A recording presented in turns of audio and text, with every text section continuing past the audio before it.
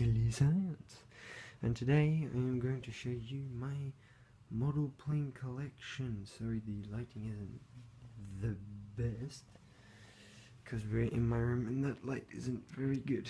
Okay, let's get started. As you can see here, I have a vast majority of small model planes like this Idiot Airways Airbus A340-400 down here, and so far as one of the biggest, we have the Dreamliner over there, the 787, and we have a scale, these are all scale models of an Airbus A380-800 in its house colours, and same with the Dreamliner. I painted that a long time ago.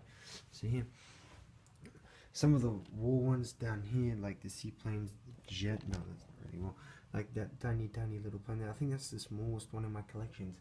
It is a scale of 1 to 144, so I know that off the top of my head because I'm looking at the box, because I can see the box from here. If you think I'm lying, no, there it is there, Microwings. Hawker Typhoon, MK.1BLB, whatever that is. Moving on, we have down here a Jet 2 Boeing 757, and Airbus A319 by for British Airways. We have Virgin Atlantic 747. Over there we have a Cathay Pacific Airbus A330-300. We have another A380. We have another 737-200 British Airways one down there. It's meant to be British Airways. It's actually meant to look like that. Obviously that's the box. We have a couple more ones. That one there's a Pendle Shatner. So is that one there. We have a couple more ones that have been, this guy has been painted. It's just been painted with glow in the dark paint. Looks really cool because I can see it from where I sleep. I sleep like just there. There's a few other little planes here and there. I built all of these myself. Some of these, like this one and that one, just came pre-painted, and you just slot the wings in the stand on, and then you're good to go.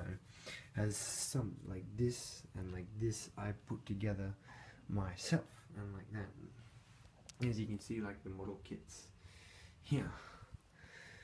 Yeah, there they all are there. So we have that one there, that one, that one. We have the Dreamliner there. We have that one, that one, that one that I just showed you before.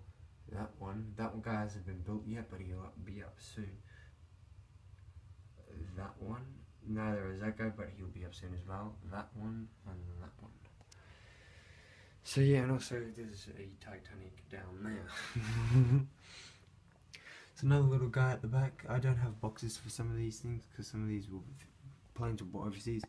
We have another one down there. There's lots of little, like there's a big Lancaster bomber. That big black one there is very nice. There's his box over here. Lancaster Bomber Dambusters B3 by Revell, scale of 1 to 72. Fairly large, had to put that together. It's missing props. That's my bag because I've transported it before, and in the bag it's missed some props.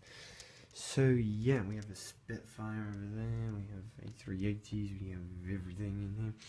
So yeah, this is my model plane collection, and also how can we forget the glorious Concorde right there.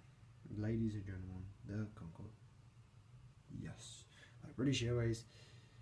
It comes, here's the box here, it's a scale of 1 to 144. Here we have it in the old colours. It comes in the old scheme or livery, and it comes in the new one. As you can see here, it comes in that scheme or that scheme. And it is, look how funny this is, right? See this Concorde here, it's fairly largeable, and see that little tiny plane behind it? They're both the same scale, 144. So that to that would have looked the same, but except 144 times smaller than that. That's pretty cool, boys. Another little Airbus A340, 400, I'm pretty sure it is 400 or 500, I keep forgetting. Oh yeah, and we have like another little guy down there. Few blue one down there, we have a couple over here. It's just model planes everywhere. Alright, that concludes this review. We'll see you next time. Bye.